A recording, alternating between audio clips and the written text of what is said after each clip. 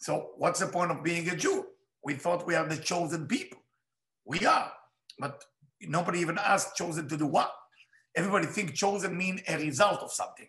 People don't understand chosen to do the work. Let's say if somebody say, you've been chosen today to wash all the dishes. You don't feel chosen anymore, but that's how we think with our chutzpah of Jewish. We think God chooses us because we're special. No, God chooses you because you can become special. And God put in front of you something very interesting.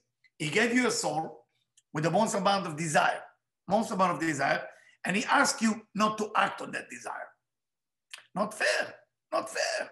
Because it's telling you, I want you to have the desire to eat all food, but when you get to a place where there is pigs or shrimps or lobster, you can't have it.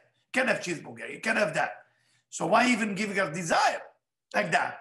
So the Jewish soul just getting more desire, and that's why there is more mitzvot for the Jew to overcome. What are the mitzvot, basically? The mitzvot is not the purpose, it's the tool.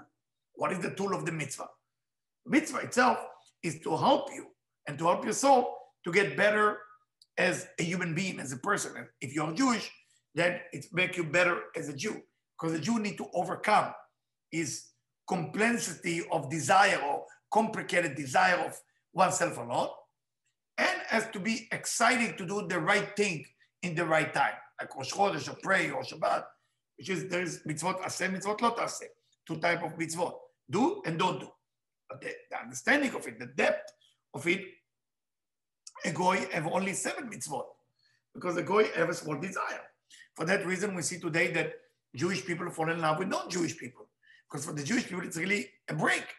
And if a Jewish man have to fall in love with a Jewish woman, it's a struggle, it's a lot of work, because that Jewish woman has a lot of desire, he has a lot of desire, they're gonna fight.